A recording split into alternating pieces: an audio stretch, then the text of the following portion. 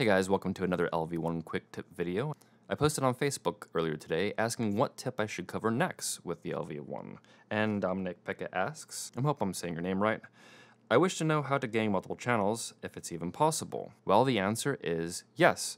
So we have our toms set up on a DCA, or link group, basically one and the same. We can see our ghosted faders because we pulled the tom DCA down a little bit. But we can also link these faders together and some parameters. So we can go up here and hit this link button. You notice that we have toms selected. We can also go and select that right here and it will come up. See how it's changing.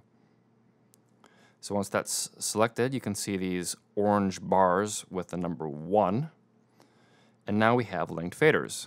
And we can adjust their controls relative to each other. We also have some parameters that are linked. If we go to our channel, let's go ahead and pull down our compressor.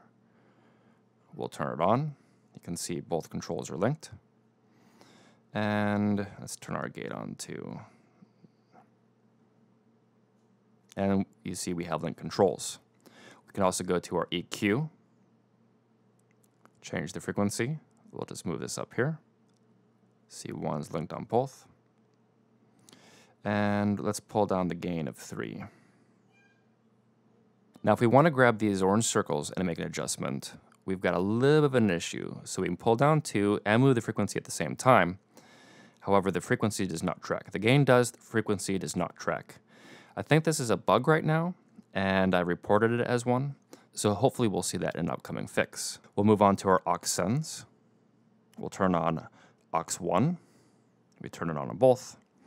We'll add a little bit of level. And we have link controls on both.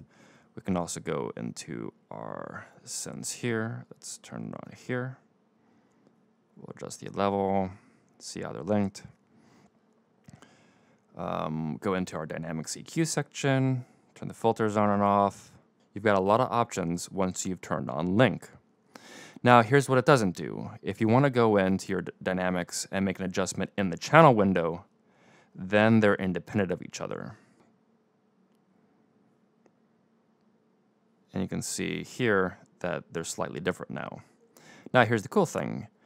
Maybe that's what you wanted, but you want to make an adjustment relative to each other. So we'll go back to our channel view and we'll just boost up band 4. And you see we made an adjustment, but they're relative values now.